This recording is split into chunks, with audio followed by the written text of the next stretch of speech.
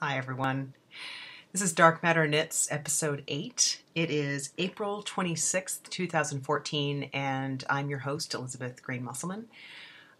Today our theme is called Bind Off Loosely, and it kind of loosely ties together everything as per usual, as you shall see. I had a bit of an adventure today, so I'm a little bit bedraggled. Sorry for the wet hair. And a little dopey. I went for a run today, as I usually do on a Saturday, and decided to go on a part of the Colorado River that I don't normally go on. I thought it was finished trail. It wasn't. So I normally run for about 3¼ miles or so, and I ended up kind of running and walking for about 7. So I'm exhausted. But it was good. So I'm here, and the reason my hair is wet is I've got just a short, scant amount of time to record before my son gets back from his friend's birthday party. So I'm going to record now, wet hair and all. So the theme for today, Bind Off Loosely. It kind of ties together a couple of things. One of them is... at the end, I'll show you a technique video about Jeny's surprisingly stretchy bind-off, which is one of my favorite bind-offs, but I've had a number of people tell me that they don't like it because it, although it is a very loose and stretchy bind-off, which, you're often called upon to do, as we'll talk about later, a lot of people find that it's too loose, that it's actually really ruffly. So I'm going to show you not just how to do it, but also how to do it in such a way that it doesn't ruffle, or at least not nearly as much as sometimes people find. But before we get to that, I'm also going to talk about a couple of other things. One of them is that the knitting that I was doing this week was total stress relief, and I just thought it would be interesting to talk about how and why knitting can act in that role. How it is that knitting can kind of calm you at those times when you're sort of freaking out, which I was doing earlier this week. So, talk about that more in a minute. In fact, I'll probably get to that first, just so you're not sitting there wondering, good God, woman, what is wrong? It's not bad. Don't worry, I'm fine. And then the other thing I want to talk about is some of the foibles of my recent shawl design. I have a bunch of designs that have either just come out or are just about to come out. And the process of designing the shawl was especially funny. And I just thought it was a really good object lesson in learning how to have a sense of humor to have, kind of, which I suppose is where the bind off loosely comes in, to just kind of let go of some of my perfectionist tendencies. I tend to be I know I may come off as kind of calm, but I'm actually really, inside, I am an anxious person. I suppose that's the theme for this week, really. But I can't just call it me and my anxiety, because really, who would watch that? And also, that has nothing to do with knitting. Although it does. Okay, so... So, to start off with this week. So, this thing that I'm wearing is something that I have cast on since the last time that I saw you, which is a shawl called A Little Bit Bohemian by, I'm looking down at my notes, Rebecca Carmichael Stromgren. And it's a free pattern that you can access on Ravelry. And it's quite well written. It's got, I had no problems with the instructions, no errors, no lack of clarity. So basically, I've made it much bigger than it is in the pattern. But it's a very simple side-to-side shawl, kind of scarf-like shawl, the shawlette style. As you can see, I still need to weave in the ends. I still need to block it too, which you can see because I haven't really blocked out the points yet. But it has these cute little lace points that will look like little teeth coming off the bottom. So you basically just work it mostly in garter stitch with these little simple lace points coming off the bottom, and you increase one stitch at the end of some of the rows, and then you get to the center, and then of course you decrease as you go along. The reason why I knit this, a couple of reasons. One is that I've had this bamboo, oh gosh, I forgot to look up what it was called. It's a bamboo cotton blend, I believe, that my sister-in-law gave me. She lives in Taos, New Mexico. And the yarn is, now this is really totally gonna bug me. Okay. It is called Stradivarius Organic Cotton Bamboo. And it is, it's basically 50-50 cotton bamboo. And I believe it's locally dyed in New Mexico where she lives. It's really beautiful. She gave me 2 skeins of it, and they have very generous yardage. I think it's a DK weight, and it's something like 480 yards, so it's a massive amount of yardage. If I were a smaller person, I could make myself like a little tank top or something, but I am not a small person, so I made this shawl. And the reason I picked it was because bamboo is a really, well, both bamboo and cotton can be a little bit difficult to manage when you're accustomed to working with wool, because they can really stretch out a lot. And the weight of them can kind of pull the garment out of shape, even as you're wearing it. So I wanted to make something that was not knit from top to bottom, and that wasn't really a garment per se, that was more of a shawl. And because it's a variegated yarn, because it's hand dyed, I wanted something that would pool as little as possible. I mean, there's really no way to avoid pooling. Well, there are, but no simple way to, no unfussy way to avoid pooling. There are ways. I just didn't want to deal with them. So garter stitch is a really great way to split up pooling, just because the purl bumps, you know, kind of give it a little extra texture that throw the color around. And also the fact that the length of the rows kept changing helped. So there are really just a few points, like this is really the main spot where things kind of clumped up a little bit. And there's another spot right there, but I kind of like it. So, and I didn't even end up using the whole skein. I think I added something like 40 or 60 extra rows, and I still didn't use it all. So, yeah, I really like how this came out. And I like, you know, wearing these scarf kerchief type shawls. The other reason I knit this week, and this is what really kind of ties this in with the theme, is that, okay, so I'm in my 40s, right? And that means it's mammogram time. And I'll tell you right now that if you don't like hearing stuff about bodies and medical care, if you're squeamish about that stuff, or if it's too much information, you're going to want to skip this part, because I'm just going to talk about my mammogram. I'm not going to get into, I won't be gross, but I just think that, I mean, everybody says you should get one, but I think it's worth talking about some of the details of it and what it's actually like, because nobody ever really talks about that. So, or at least nobody ever did to me. So I've had mammograms before, because I'm not just 40, I'm 43. So I've had them every year for the last few years, and they've always been fine. And this time I went, and, you know, this is how I always get my husband to squirm whenever I talk about mammograms. You know, they put you in the machine. It's an x-ray machine. And the technician like takes your boob and like plops it onto this thing.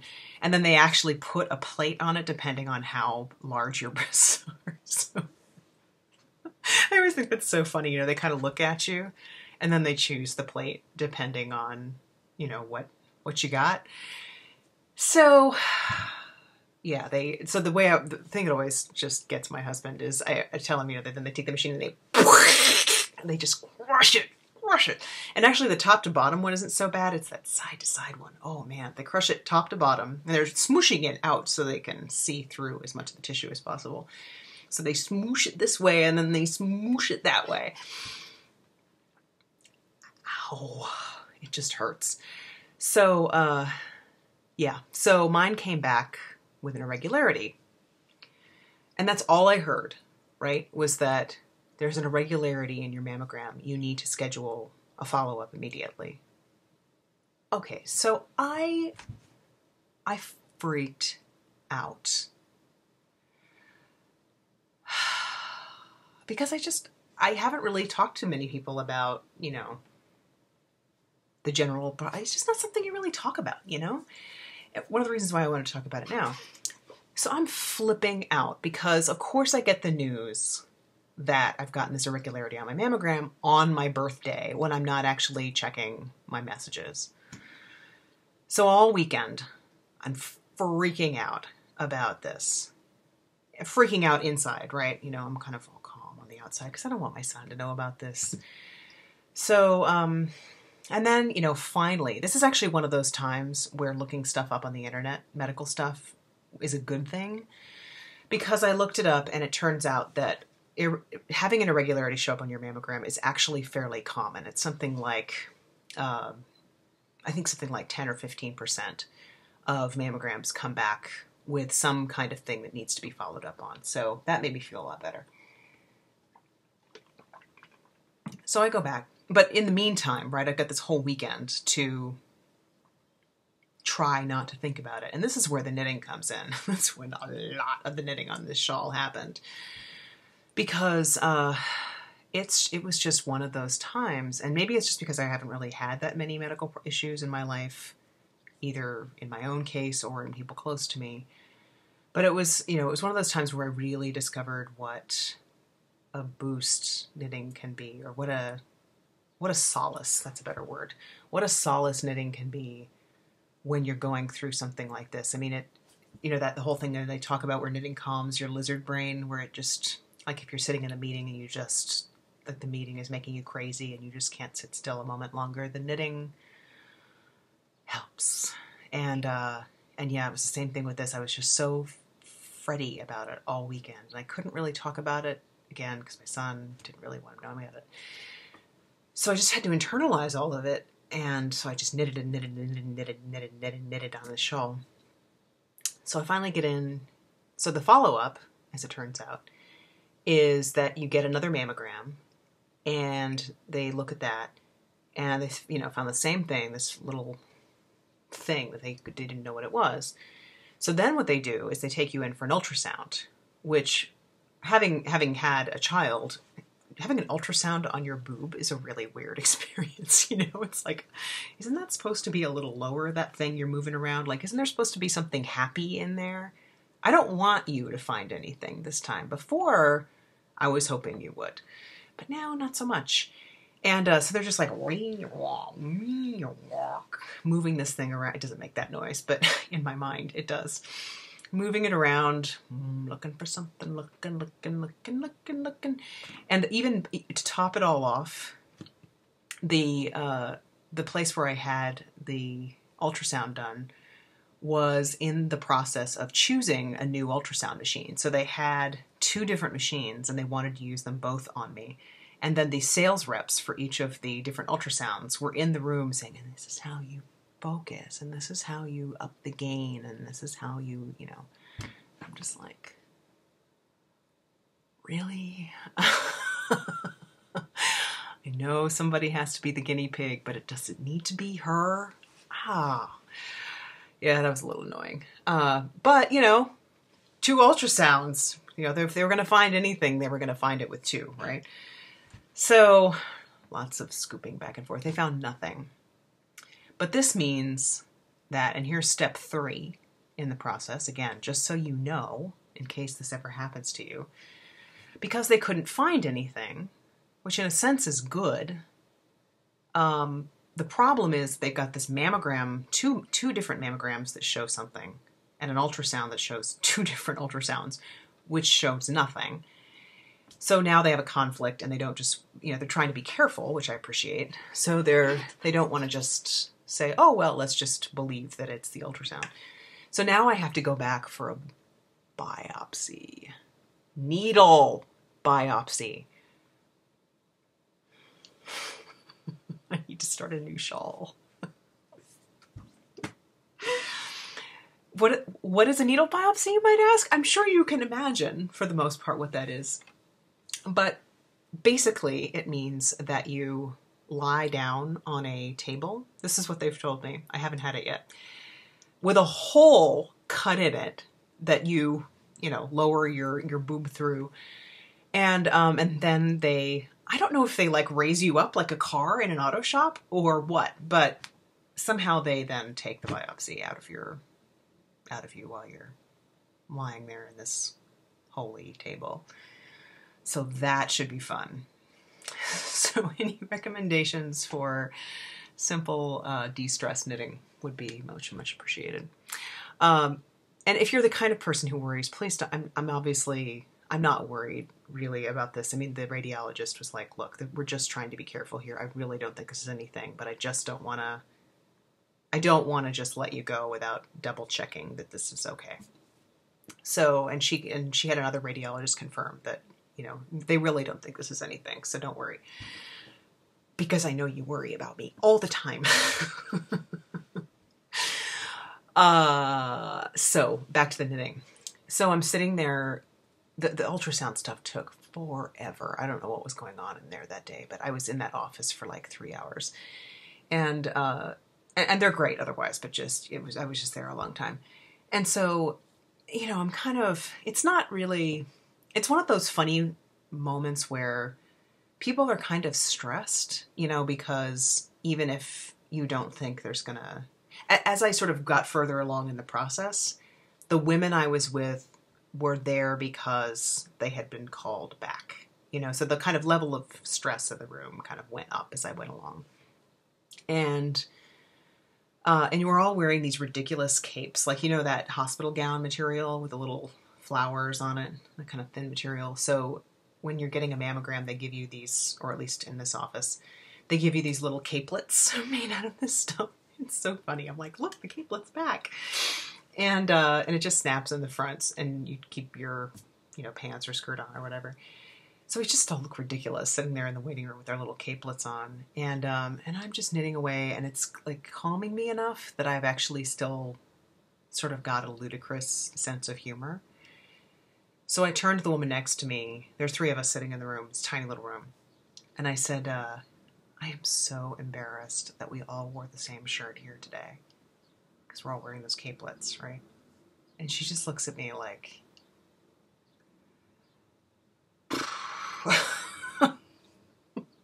they both did. Too soon?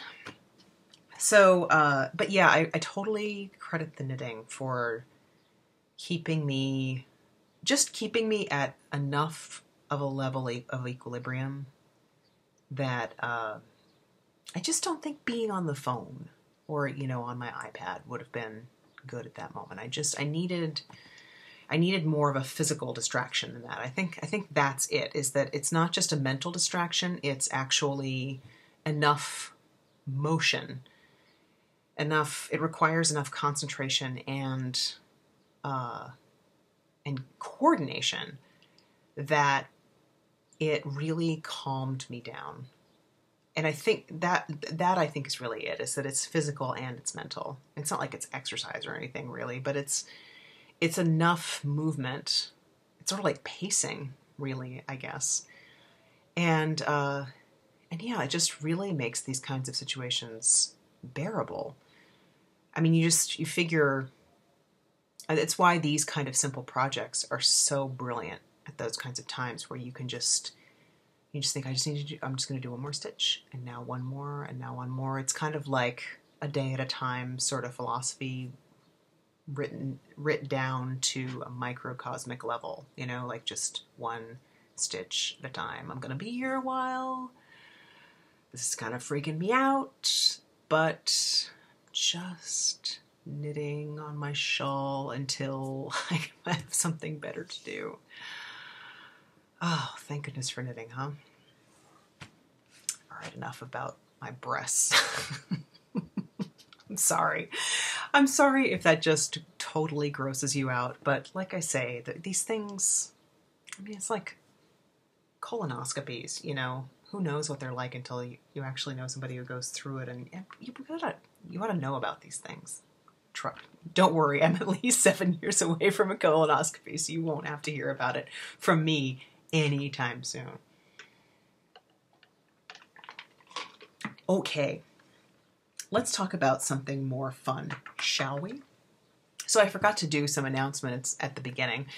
One of them is that I again have some people to thank for leaving reviews on iTunes and for directing people toward my podcast. Really appreciate that, as always. On iTunes, Free Flower, who I know is Stacey Dawson from Mustache Podcast, another great one to watch. She and 100 Projects and Anita G and Cappuccino 136 all left reviews in the last few weeks, and I really, really appreciate that. And I know some of you have also left some ratings there as well, and yeah, very kind of you to take the time to do that. And the host of the Innisnit podcast also mentioned me in their recent episode, and as one of the podcasts that they enjoy watching. So again, thank you very much. And I found out that I had actually I've been watching Innisnit for a while and thinking, I said this on their forum, I've been thinking, wow, that woman Christy looks so familiar.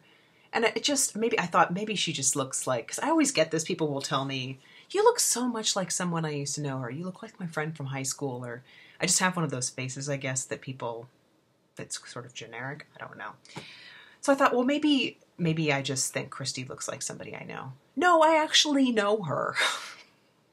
She mentioned it on the podcast. She's like, yeah, Elizabeth and I met each other in Austin. I'm like, oh my gosh, of course we did. She's a history professor. That's what I used to do. We met each other. She was in Texas. Having a child turns your brain into Swiss cheese. Are you with me, people? The people who have children, I swear, it is like, I used to have a brain, and now somebody just took a hole puncher and went through it and wreaked havoc in there. All right, so the other thing I wanted to talk about is, in addition to just what I'm working on, is that I've got a bunch of designs that are coming out, and one of them is out already. It was a nice surprise because I finished making the sample and writing up the pattern back in September of last year. And these things just sort of take a while. This was a pattern that I was commissioned to do by Spud and Chloe. Squeak! You know, it's my first big yarn company commission. And, well, not my first one, but it's the first big one. So the pattern is, I do a lot of men's patterns, as I've probably mentioned before. And so this one is a men's sweater. They found that they didn't really have enough men's garments in their collection. So they asked me to do a men's sweater, and this is what I came up with. I even came up with him. Isn't he cute? Everybody's like, ooh, who's the guy? I have no idea. I did not take this photograph, but it's a beautiful photograph. He's a beautiful guy. In my sweater! He's holding snowshoes in the snow. We don't get snow here. So it's called the Colonel Henley, and I'm really proud of this sweater, actually. It's a top-down, I would show you it, but they now have it, like the actual sweater. So it's a top-down saddle shoulder. So you actually start, the collar is put on later, but you start up here at the top. You make sort of the neck and the saddles, and then you build out the yoke from there and start working the body and the sleeves down. And then once you get down to the armholes, you split off the sleeves and they're worked separately. So it's a really fun, and then you come back and put the collar on later. It's a really fun knit. I even enjoyed knitting it as I was designing it, which isn't always the case. You know, I sometimes have to rip it back. But, and I'm also really proud of how many sizes there are in this pattern. I did, what is it? Extra large, small, medium, large, extra large, 2X and 3X. So I did 8 sizes. That should fit anyone from a teenager to, you know, someone who's fairly large. And it's very adjustable. The length is, as you can probably tell from the fact that it's, you know, stockinette with just a little bit of shaping. Men's sweaters tend to look better when there's a little, when you taper it down from the armholes down to the hips. So I did a little bit of that, just enough to kind of make it look a little more fitted. And yeah, it's made in their sweater, which is a really nice cotton wool blend that is extremely comfortable. And for men whose temperatures tend to run a little bit higher, that cotton mixed in is a nice, kind of lightens it up a little bit. So I'm really proud of that one. I'm not selling it myself. It's, as I said, Spud and Chloe commissioned it, which means that they just sort of paid me outright for the design. I knitted up, wrote up the pattern, and then handed it over to them. They tech edited it, photographed the sample, and then, you know, they have all the rights to it from now on, so it's theirs. But you can find it at spudandchloe.com. And I think it would work well in a wool as well. It's a worsted weight sweater. So that was exciting. And then I've shown you this already, but I'm about to release it, and I wanted to give you a heads up that it's about to come out. This is my Summer in Angers shawl, and it's also knit side to side in stockinette, and my favorite part are the little pendant beads at the bottom. I think that's kind of a fun feature, and you know, it's another one of these that you can wear either this way around the neck, or it's deep enough that you can actually wear it as a, you know, more as a traditional shawl. So that's about to come out. It's Summer in Angers, and Angers is spelled like Angers. Summer in Angers. Angers is a town in France, and it's where we're going to be going this summer. I'll tell you about that another time. But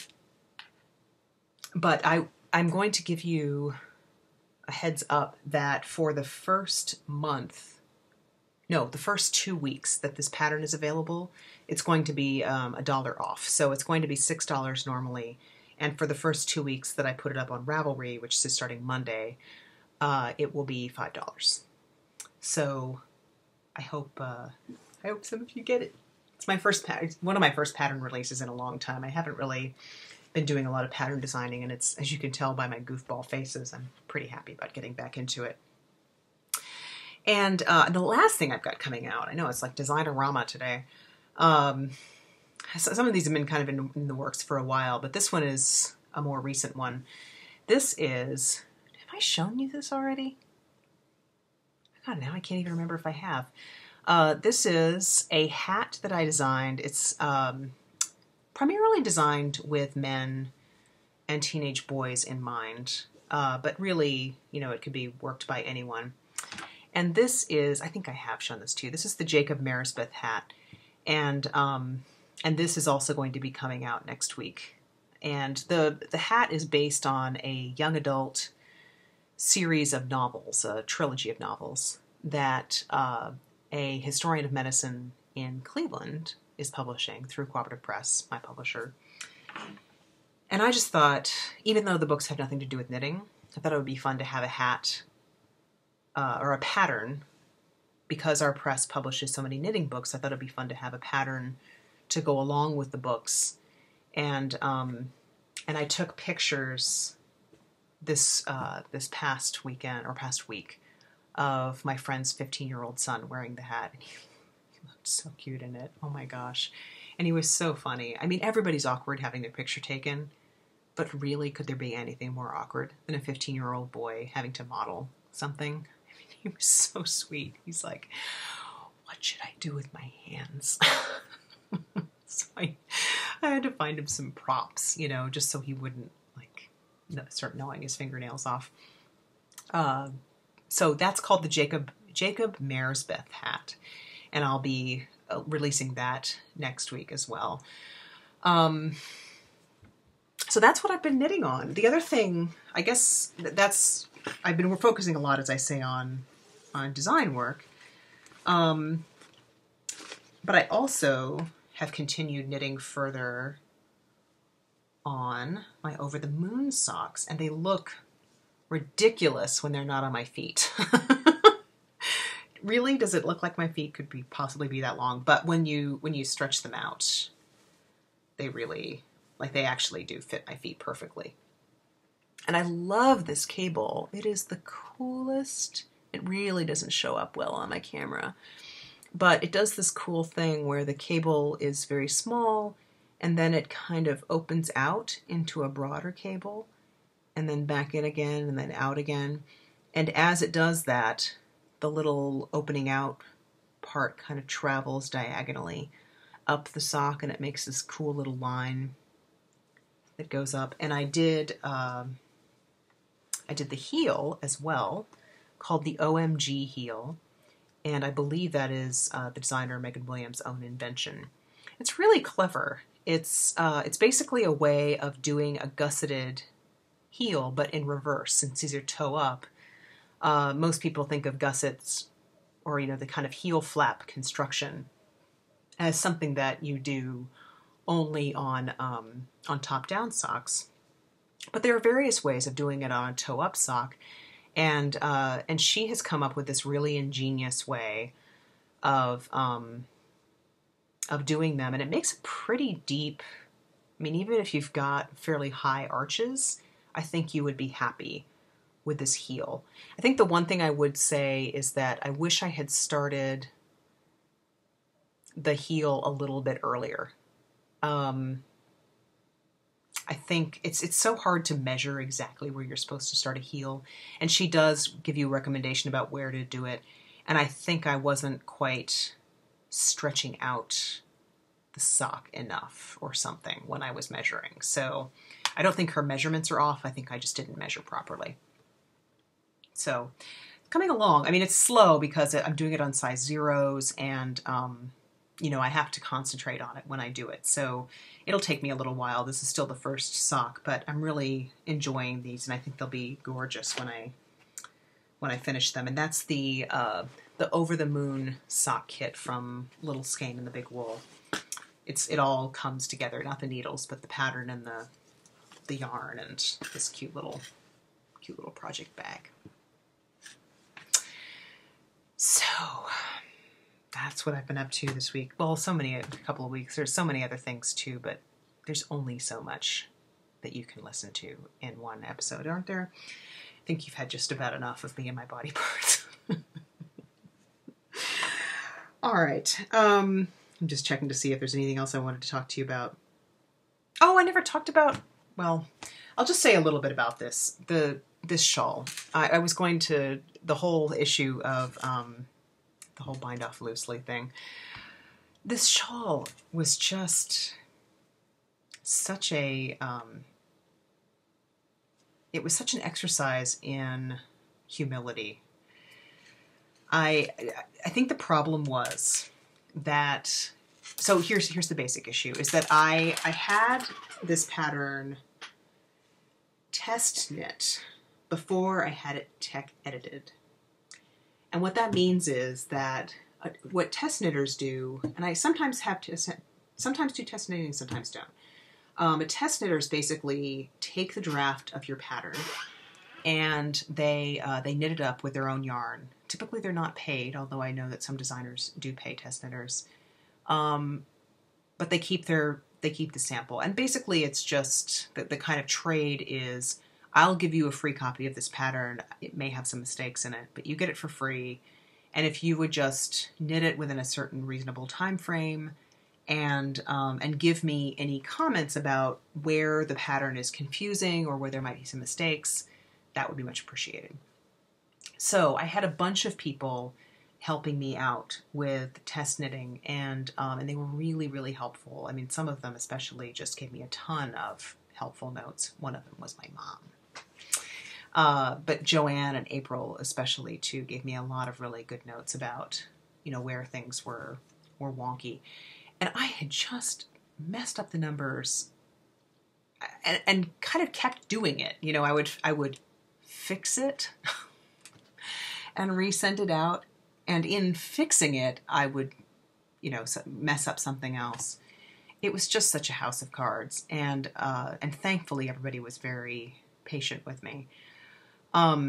What I've learned from this experience is that I will, from now on, I think I'm going to have it tech edited first. And what tech editors do is they actually go through a pattern draft and they don't knit it, but they know enough about what patterns are supposed to look like and what the numbers will and will not do that they can tell you what's off and what's not.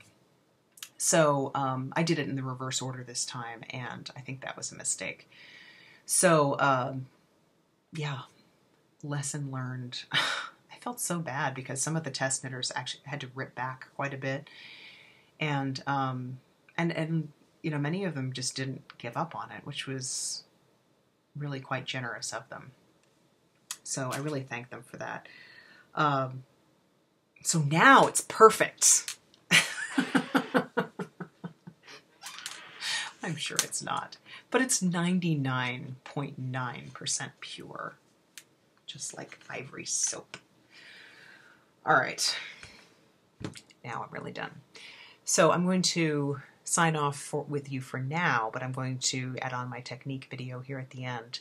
And I'll just tell you where to get in touch with me. I'm on, my website is darkmatterknits.com, and you can find all of the episodes there. If you watch through YouTube or anything like that, you can always find the episodes again by going to darkmatterknits.com. And my blog is there as well, and information about my patterns and all of that kind of stuff. And where I'm teaching next. If you want to find me on Ravelry, I'm Elizabeth GM there, and there's a Dark Matter Knits group that is really lively and wonderful. I really enjoy the discussions in that group, even if I'm not always very active in them. I definitely read all of the posts and really am interested in what people have to say. There's some very thoughtful stuff being said there. And then on Twitter, I am Dark Matter Knits, and I'm also on Facebook as Dark Matter Knits. So I hope I will see you there sometime, and I'll see you in a couple of weeks. Bye. Hey everybody. So I'm going to do the technique video on my computer camera today because it's a little dark in here and I don't think my phone camera is going to pick up things very well. So Jeny's surprisingly stretchy bind off, which is a technique that for binding off that was originally published in knitty.com by a woman named Jeny Stamen, and Jeny is spelled with one N, so it's Jeny. And this has really kind of taken the knitting world by storm as a brilliant bind off for those times where you need something that's more stretchy. So for example, if you think about a classic place where you might use this is in toe-up socks, because you don't want, where you're binding off is around the calf, and you don't want the sock to be constricting you at that place. I've also found that it's really good for top-down shawls. So when you're starting at the top and the bottom edge is where you're binding off, it's really nice to have a very stretchy bind off so that you're not kind of binding up the lace that it, really, or whatever, the edging is. It kind of allows it its full amount of breathing room. So as I mentioned earlier in the episode, one of the complaints that a lot of people have about this bind off is, what a lot of people like about it is that it's very simple. But a lot of people seem to find that when they work it, the edge is very ruffly. And so I wanted to show you both just how to do this and also how to do it in such a way that you won't get this really ruffly edge. So I've done a 2x2 rib here because I want to, you do the bind off slightly differently if you're doing purl stitches versus knit stitches. So I just go ahead and work the first stitch. So my first stitch is a purl. And now before I work the next stitch, I'm going to do a yarn over. So if you're a thrower, you just do a regular yarn over. Pull the yarn over like that. It's just right, over the top. The next stitch is a purl. Whoops. Not sure how well this is going to work. All right, so I've got a yarn over on there. I need the yarn at the front. I purl the next stitch, and then you just grab the yarn over and the first stitch that you worked. So basically the 2 stitches that are furthest back on the right hand needle. You grab them with the left hand needle and pull them up and over that stitch. So it's basically exactly like a regular bind off. You just throw in a yarn over before you work the next stitch. So normally I would just, knit another stitch and then bind off. Instead of just doing that, I'm going to put in a yarn over. The next stitch is a knit stitch.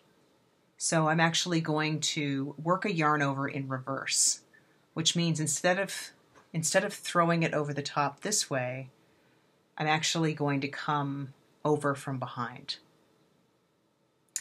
So when you're binding off a purl stitch, when you're about to work a purl stitch, you work the yarn over from front to back.